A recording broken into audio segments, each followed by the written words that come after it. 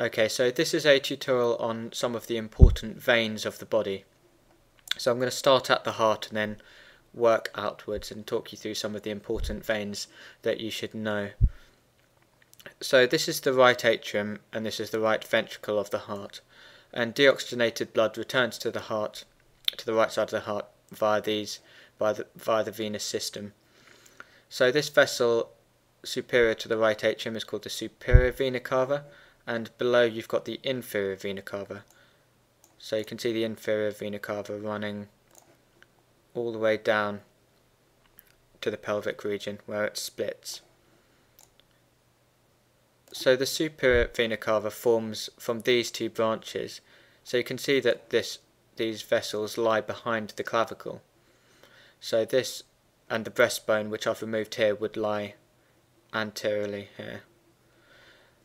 So the superior vena cava is formed from these two veins which drain into it, and these are the brachiocephalic veins. So you've got the right and the left brachiocephalic veins.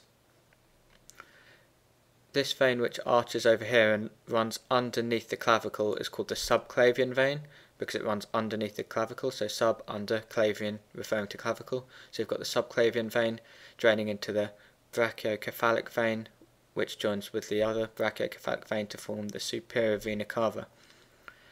And then you've got these two vessels here, these two veins which are coming down from the brain and the head. So this one, which is more medial, is the internal jugular vein, and this one, which is more lateral, is the external jugular vein.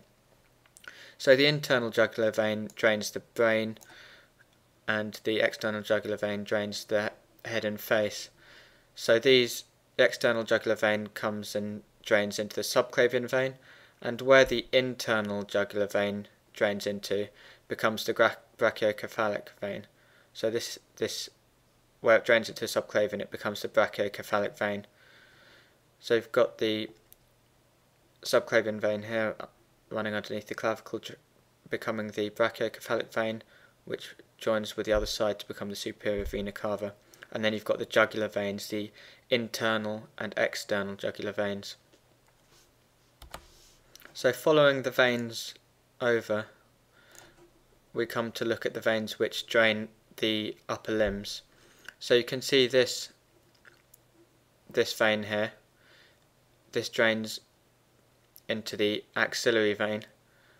So this region in the armpit region is the axillary vein, and you've got this vein, the cephalic vein, draining into the axillary vein. So where the cephalic vein joins the axillary vein, it becomes the subclavian vein. So this is the axillary vein here. Also draining into the axillary vein, you've got these two veins. So this one is the brachial vein, this middle one here, and this is a deep vein. This one here is the basilic vein, and this, where these two veins meet, you get the axillary vein. So the axillary vein runs from here to the point where the cephalic vein drains into it. So if I just put in the muscle layer, you can see what I mean by this vein being deep. So you can see this vein here is the deep brachial vein, and you've got the two superficial veins, the basilic vein and the cephalic vein. So I'll just put the muscle layer in. So you can see that you've got the cephalic vein which runs superficially, and this basilic vein which is also superficial, but the brachial vein here runs deeply. So this deep brachial vein. So just working our way down the limb, you can see this vein which joins the cephalic and the basilic veins. So this is the median cubital vein, and this links up the cephalic and the basilic vein. So just to put the muscular system in again, to give you an idea of where these veins run. So you can see this is a superficial vein which connects the superficial cephalic and the superficial basilic veins. So when you're taking blood from a patient, these are often the veins you take blood from. The cephalic vein here, the median cubital vein, and this basilic vein. So just removing the muscular system again. So this is the brachial vein, the vein that branches off the axillary and runs deeply. So you can see that it has two tributaries. You've got the radial vein and the ulnar vein, and these are deep veins also. So they run deep under the muscle there. So the brachial vein is formed by the joining of the radial and the ulnar vein, which run on the radial side. So the radial vein runs down the radial bone and the ulnar vein runs down the ulnar bone, hence the name. So just to quickly go over that again, you've got the subclavian vein, which has the cephalic vein, which drains blood from the axillary vein. So you've got the axillary vein going into the subclavian vein, going into the brachiocephalic vein, going into the superior vena cava.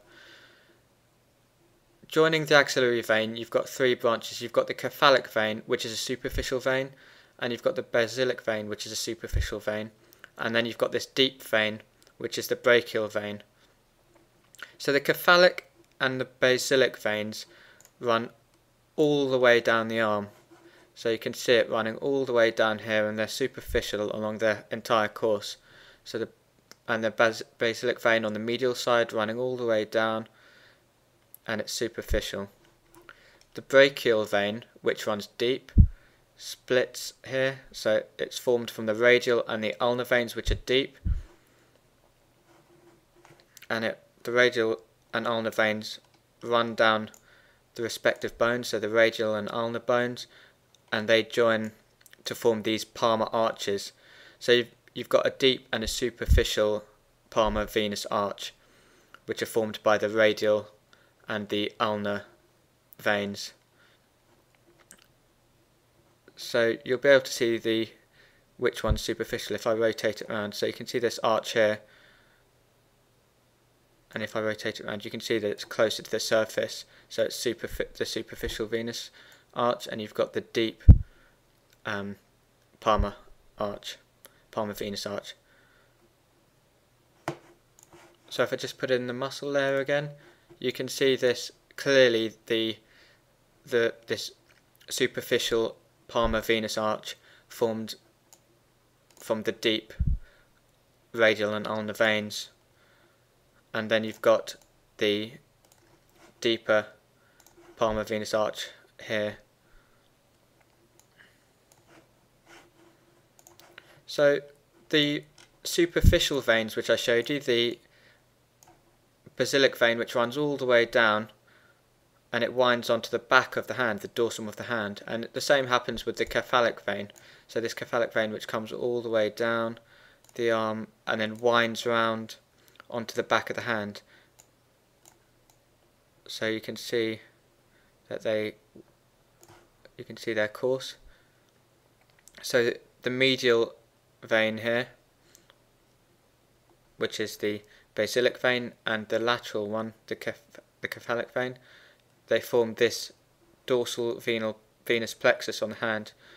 So this is often a site for cannulation of patients. So that's the venous drainage of the upper limbs. It's a little bit more